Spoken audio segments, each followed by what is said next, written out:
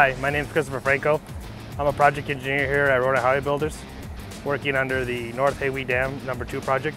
This project is intended for LADWP, Los Angeles Department of Water and Power. So the culvert is right behind me. As you can see, it's two culverts stacked side to side with a 3-inch gap in between them. They are placed inside our diversion channel.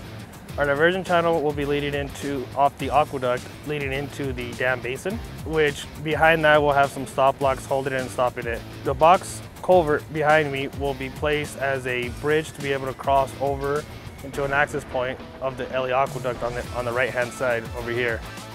They are 18 by 18 culverts, each one two side by side stuck together with a 3-inch gap between them. The intention was we didn't want to overload the staff with putting both boxes in the same day. So what we did is we did the bottom sections, both culverts of the bottom sections, had 10 trucks coming yesterday, spaced at about 30 minutes each piece coming down of the Fontana office in Jensen. Then we also have the tops that got delivered today, 10 trucks as well with a 30-minute interval to give us enough spacing. It actually really helped and benefited us having the team down in Fontana work with us and being very responsive with emails and correspondence, whatever we needed to. Being out here, in the middle of nowhere, it's hard to get subs out and get everything planned out. And as you can see, every job has its own challenges and delays.